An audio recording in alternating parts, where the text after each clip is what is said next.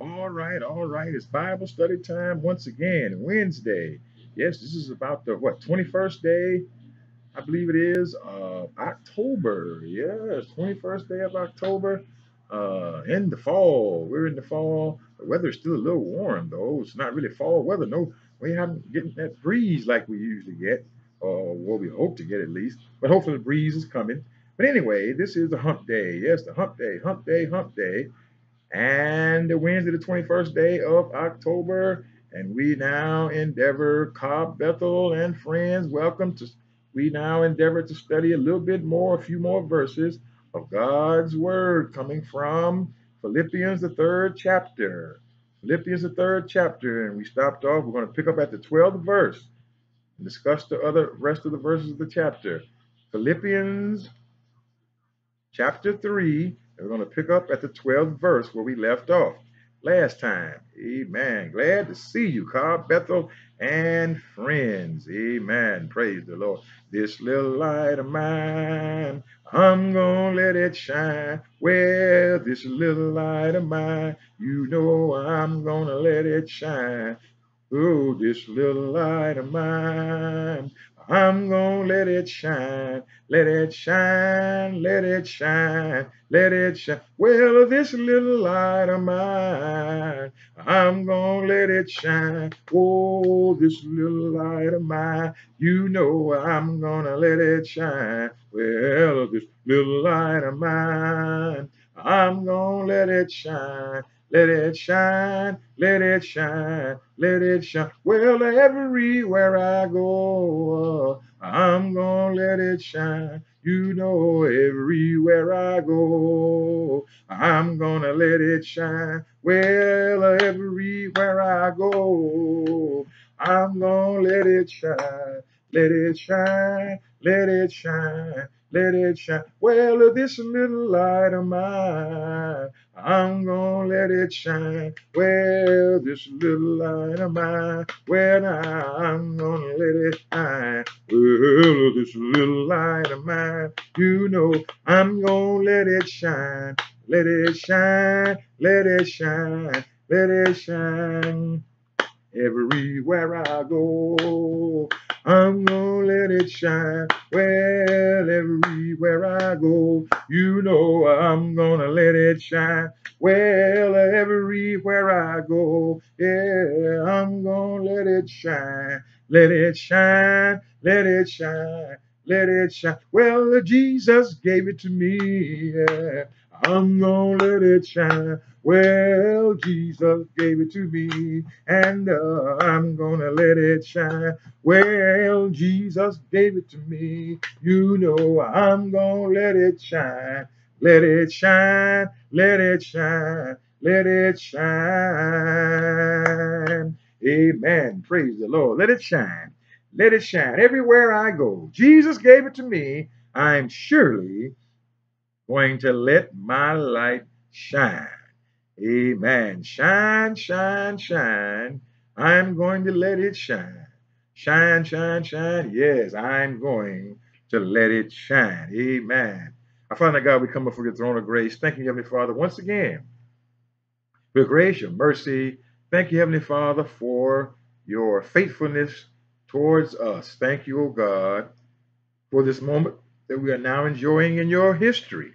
Thank you, O God, for your Son, Jesus Christ, who made all of this possible, who made the Word possible, who made salvation possible, who made a right to the tree of life for us possible. Thank you, Heavenly Father, for your Son, Jesus Christ. Thank you, O God, if we have the faith in him, that we have the hope of salvation. Thank you, O God, for things being as well with us as they are. Thank you for your holy word. Thank you for the Holy Spirit that resides in us, that leads and guides us. We pray, O God, that thou would manifest yourself continually through your word to us, that we will be able and better equipped to go into the hedges, the highways, and the byways, and unto everyone we come in contact with, proclaiming the good news of the liberating gospel of Jesus Christ. Oh, my goodness. In the name of Jesus we pray. Amen. Amen. Amen. Praise the Lord. Amen. Now, without further ado, let's talk a little bit more about what I was saying last time on last week ought to be our mission. It ought to be our goal in life to be nearer to God, to draw as nearer to Christ, and in his example, in his resurrection, be able to dwell in his presence, in his resurrection, in fellowship with him, and know him. Those are some of the things that we brought out last time. Paul said in the 8th verse, doubtless I count all things but loss for the excellency of the knowledge of Jesus Christ. He counts all things lost, and he had a lot to lose. We ought to count things lost as well. No matter what we lose, don't worry about what you lose.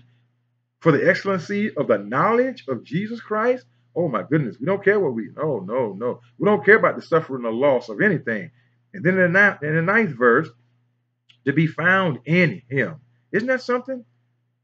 Wow, not of your own righteousness, which comes from the law. This is what Paul was pretty much before when he was in the Sanhedrin court and whatever he was. He was a good official, good Jew. He was a Jew of the Jews.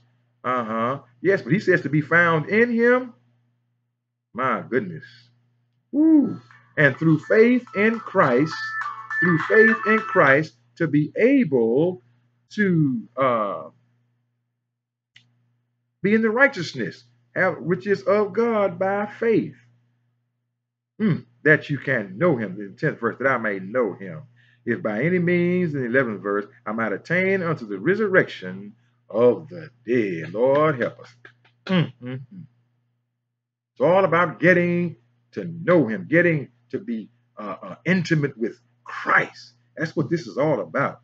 Getting to know him and being intimate with Christ, being one with Christ. In this third, now the 12th verse. Let's continue.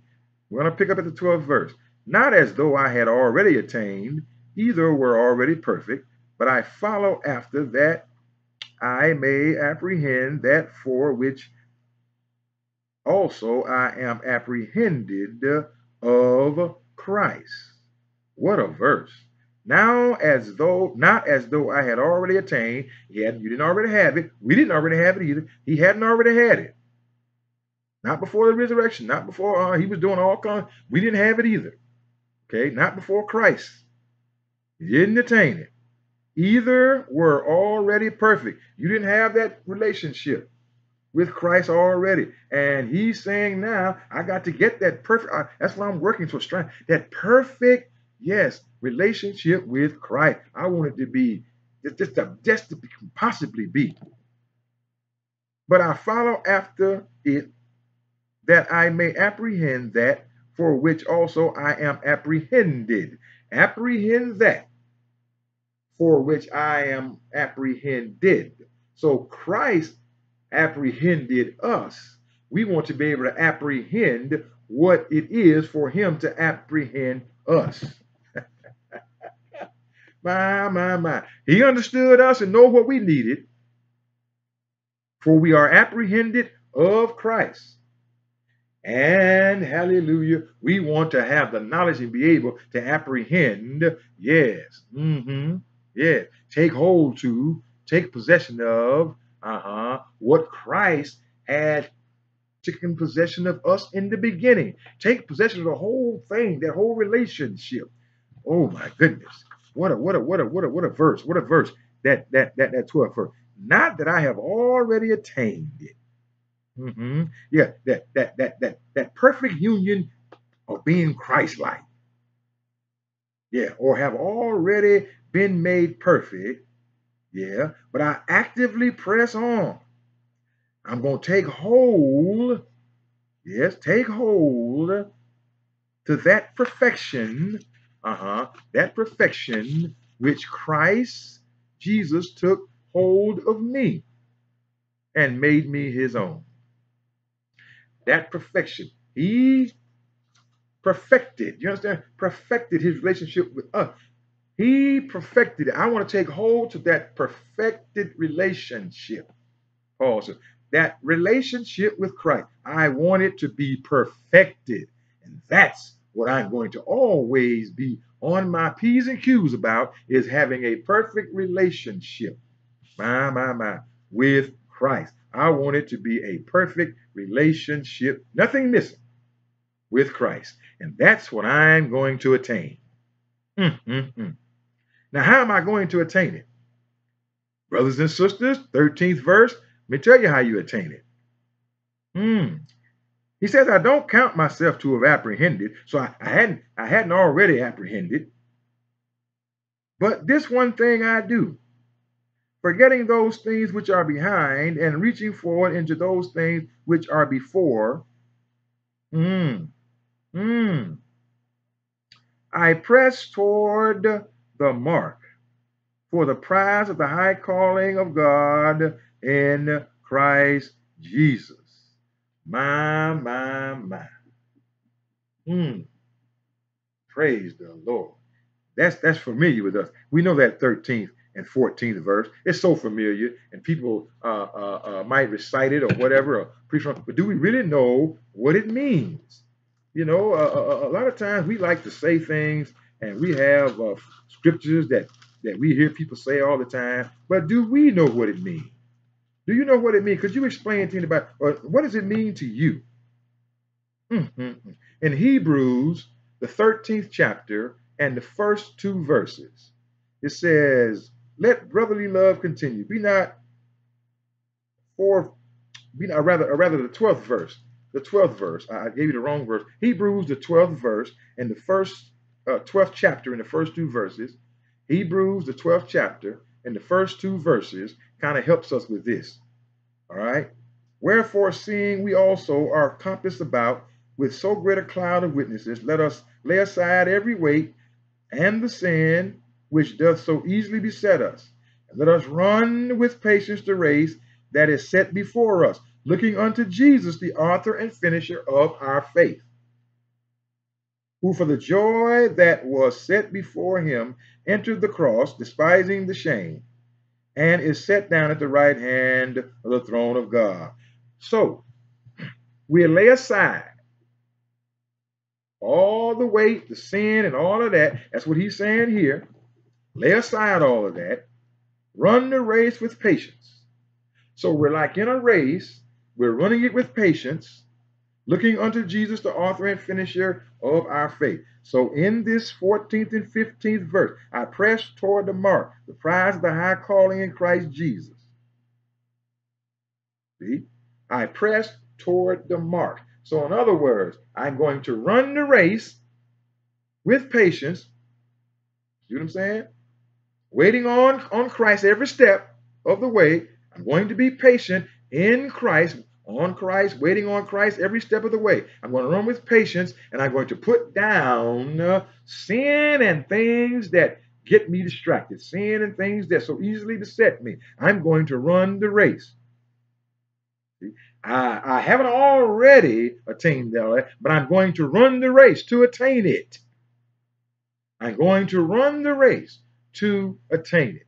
So sin and all this other stuff can't be there.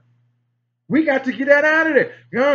We can't be going around sinning and thinking of doing things wrong and evil and all kind of other stuff that get in our way. We got to put that stuff down. Put it down. Hallelujah. Forgetting those things which are behind. Get rid of it. And reaching forth unto those things which are before me. Yes. Let us therefore, as many as can be perfect and thus minded, and if in anything ye be otherwise minded, God shall reveal even this unto you. But let me say something first. That was the 15th verse. But let me say something first about the 13th and 14th that I was saying already. Not already apprehended. We weren't already there. But one thing that we do know, we're going to forget about the past. Reach forth unto things which are before. Press forward to the mark. Press forward towards the mark. That means we're going to always be going higher and higher. We're going to reach a goal. That is, we're going to reach that perfect relationship with Christ. That's what we're going to do. We want all that we can be We want to be all that we can be. Perfect. That's what we want to be. We want to be all that we can be. Mature as we can get, far as we can go. Press toward the mark for the prize of the high calling. That prize of the high calling. When I run the race set before us, that's pressing. That's what we will be doing, pressing toward that mark for the prize of the high calling. So that high calling, that prize that we're going to be is just complete, complete, hallelujah, form, complete relation with Jesus Christ and thereby attaining everlasting life. Working out our soul salvation, all that kind of stuff goes in here. When Paul said, work out your soul salvation. You don't say, I'm saved. Yes, I'm saved and God is, and then sit down. What is that?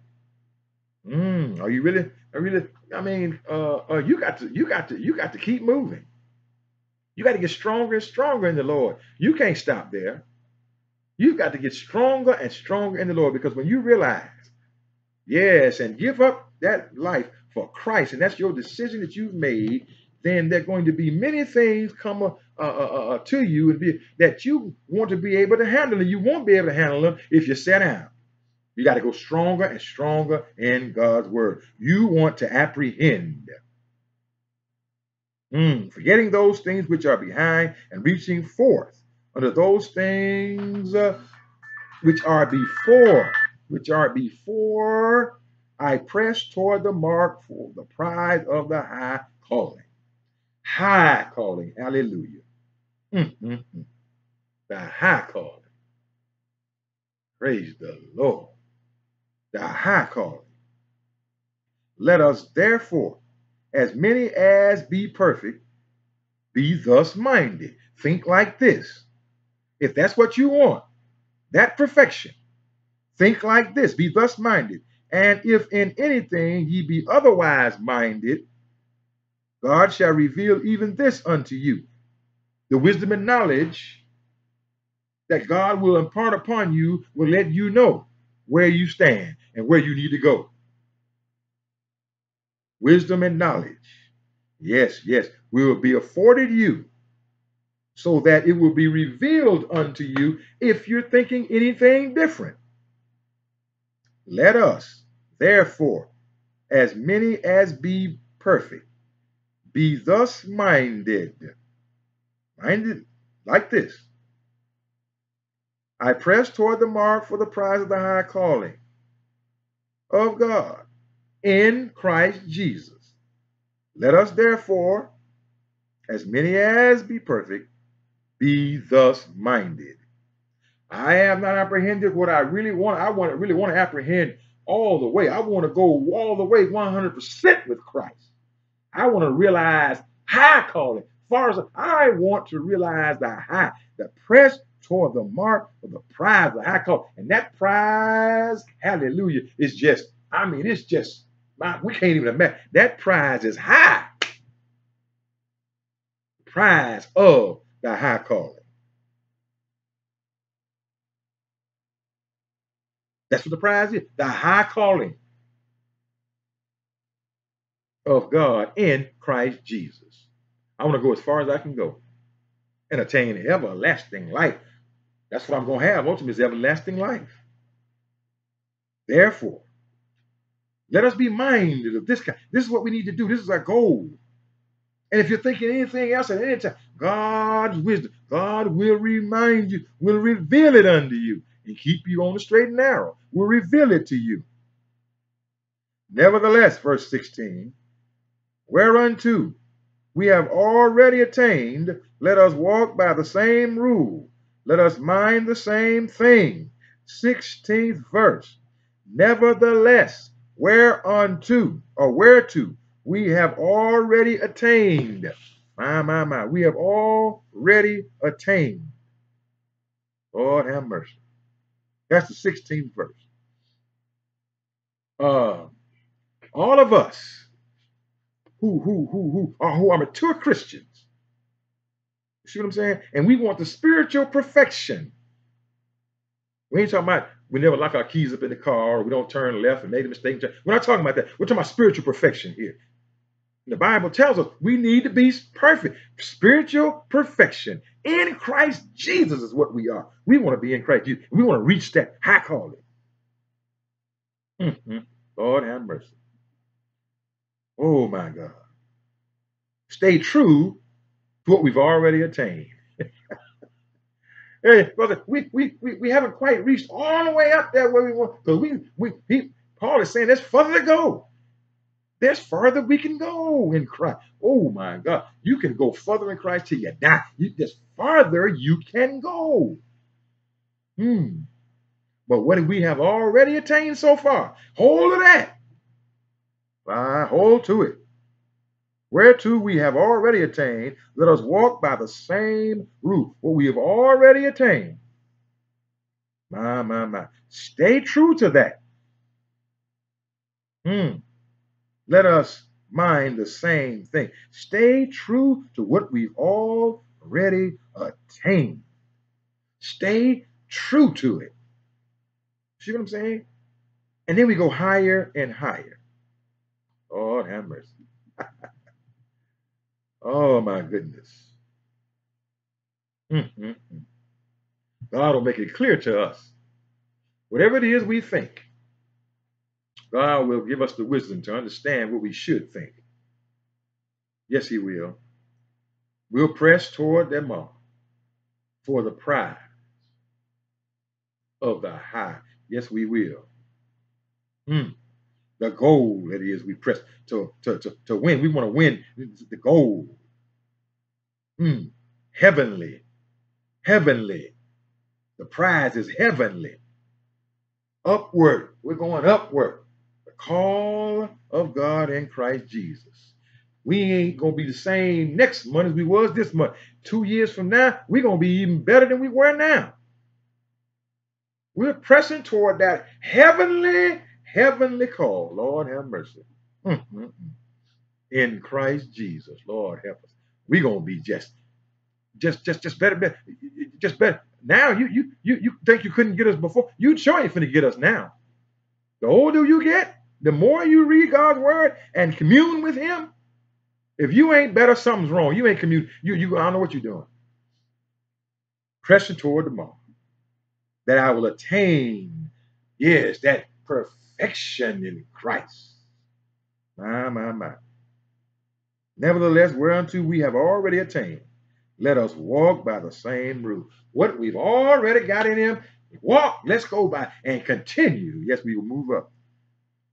17th verse. Brethren, brothers and sisters, whatever you want to say, be followers together of me, and mark them which walk so, as ye have us for an example, ensample, a pattern. In the King James Version says ensample. That's example or pattern, however you is. And Paul says to walk. Be followers together of me. Walk with me. You can do what you see me doing because I'm in Christ.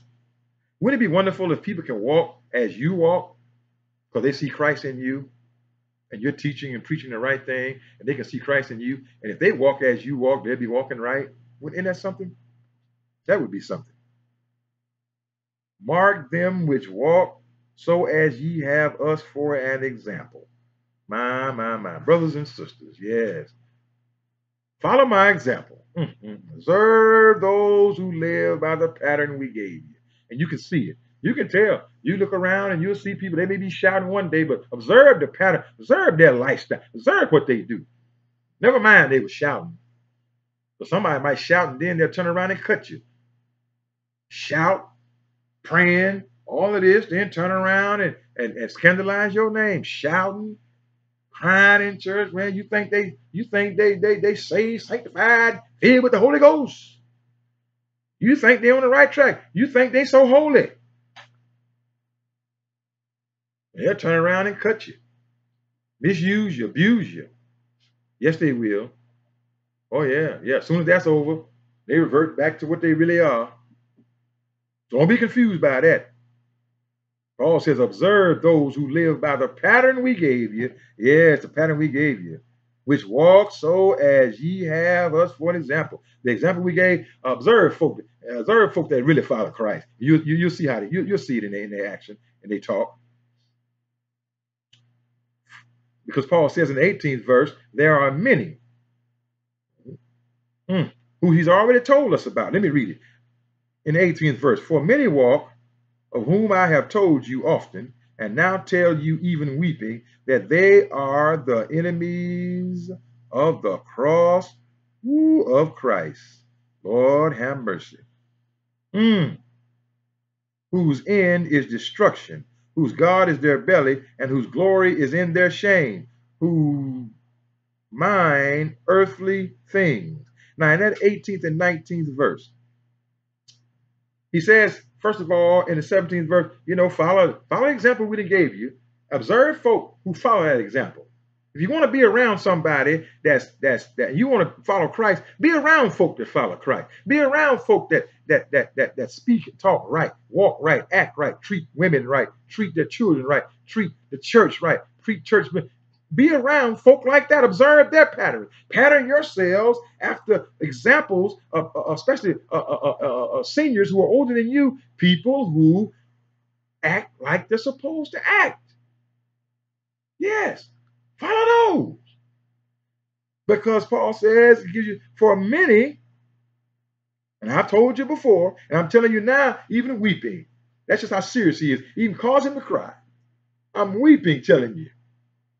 Paul is serious here. I'm even weeping as I tell you because I'm sincere. They are enemies of the cross. They act one way and then another way. You might see them shouting, like I said in church, and talking all this here and reading the script, and they do all this, and you think but really observe people now. Make sure that you're following the right folk from the preacher on down. Observe those who are following the right example of Christ. Paul was a good example, and if you follow that example, then you're following the right example, going on the right road. That's what you need to be doing, my friends. And the end of these people who are going the wrong way, the end in the 19th verse, their end is destruction. Their God is their belly. Whose glory? Now let's look at that 19th verse. Whose end is destruction. Now, that's pretty self-explanatory. But let's talk about whose God is their belly.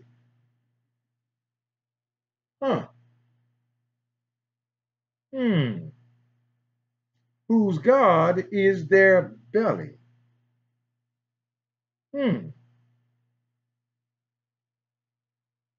Now, first thing somebody can say, oh, they just eat a lot. No, when you read the Bible, I'm telling you, when you read the Bible, you got to concentrate. You should have prayed before you read it, and then you've got to wrestle with the scriptures. You've got to take apart those scriptures, read them slowly, and think spiritually on the thing. Belly don't mean physical. Your belly you have appetite for your belly, right? But he's not talking about spiritual, eating a lot. He's talking about your appetite for worldly things. What you want from this world. That's what he means when he says, that's your God, your belly. So he's just likening belly, and you want to fill that belly up. I know I do want to fill that belly all the time with food. You want to fill yourself. You're the belly, and you want to fill yourself with desires and passions of this world.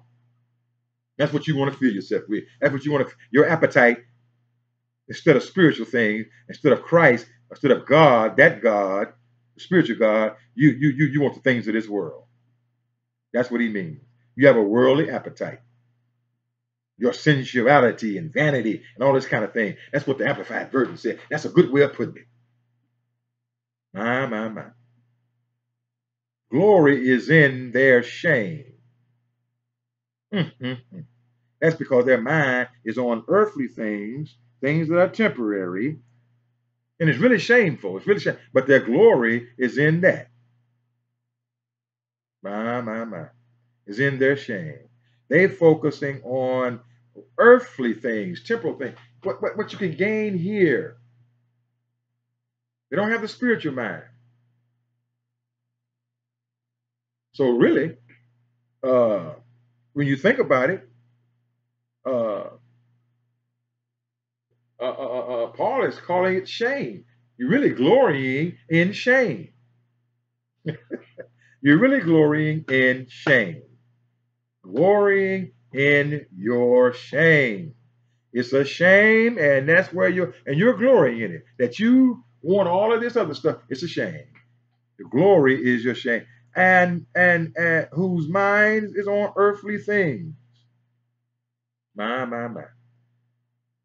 And that's a lot of the stuff going on. Rather than pressing toward the mark, rather than seeking to be apprehended, to apprehend more and more and more, as Paul says, because I have not apprehended, I want more and more and more. You stop off. I want this, I want that, I want the other. We need to press toward the mark. Always seeking to perfect that relationship with God in Christ Jesus. I want to be more and more, closer and closer and closer and closer and closer. Oh yes, that's what we want. In the 20th verse, I'm going to leave you alone. For our conversation is in heaven.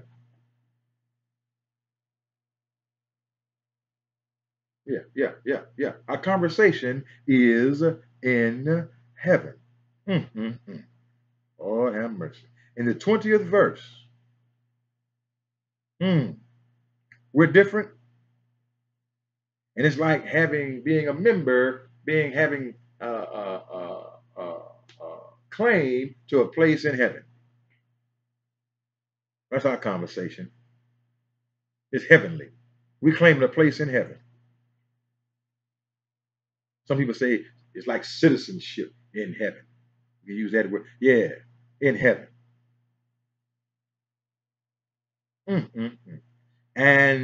in that 20th verse, for our conversation is in heaven, from whence also we look for the Savior, the Lord Jesus Christ, who shall change our vile body, that it may be fashioned like unto his glorious body, according to the working whereby he is able even to subdue all things unto himself. The last two verses. So, we're different. We're not of this world. Okay, We've already, claimed citizenship in heaven. We've already claimed a place in heaven. That is, if we're doing what we should be doing. Our conversation is heavenly. It's like in heaven. It's in heaven. That's what our existence and our being is really spiritually. We're thinking in heavenly things. You understand? Not earthly, heavenly. We're different. Oh, my. We already think like we're in heaven. We talk like we're in heaven. We act like we're already there. We know that's what God's going to have. We know that's what we're going to wind up. Hallelujah. We know it. If we're seeking, pressing toward Him, that's what we're going to be.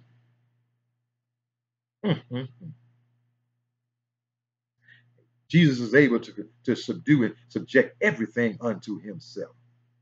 And He's going to transform us. We eagerly wait the coming of the Savior, the Lord Jesus Christ. We await His coming. You do know He's coming. We await His coming. And when He comes, we will be like Him. We will have attained, hallelujah, and will be like Him. His power enables Him to subject everything to Himself.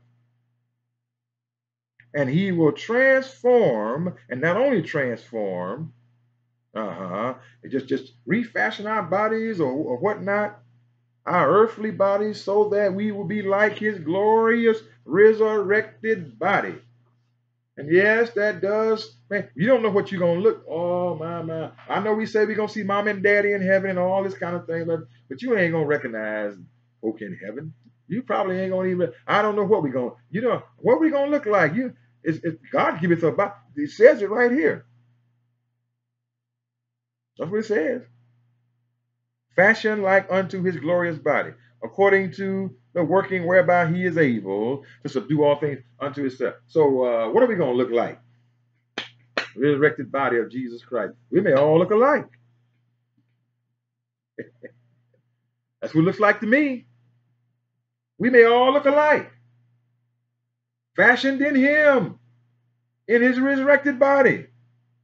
Fashioned like unto his glorious body. That's what it says. So don't worry about whether or not it is that we see mama, dad, and I know, like I said, I don't want nobody to get mad at me. I understand. We get to heaven. Hallelujah.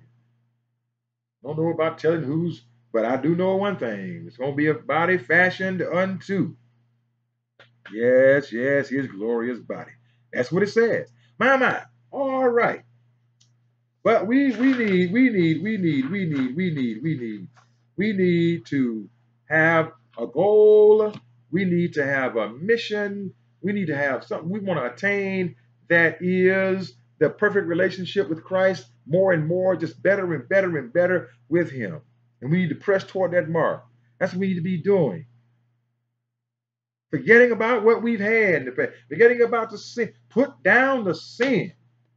For us, we can't do it with sin. You can't be running around here sinning. There ain't no sinning. We ain't doing all that sinning. Huh? We're going to talk right, walk right, go where we're supposed to go, do what we're supposed to do. We ain't going to be no sinning. We don't do that. We used to do that. We don't do that anymore. Put down all that.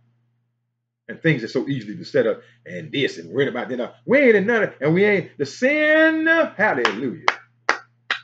Oh, we've overcome. We're overcoming all that stuff. We're overcomers.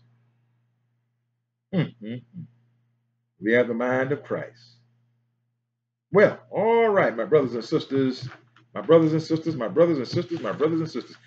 stop off there at that 3rd chapter of Philippians. My, praise the Lord. I pray that in all you're getting, you will get understanding. There's more can be said, but I just want to say that much in this time that I have. There's more that we can say. You can even break down some more. There's more can be said, but why am I going to say it all at once? But I think that's enough, at least for us, to take hold to. Amen. Take hold to. I finally, God, we pray, oh God, that thou would manifest yourself, continue no word to us. Bless those who have heard. We pray, oh God, that we will be better empowered.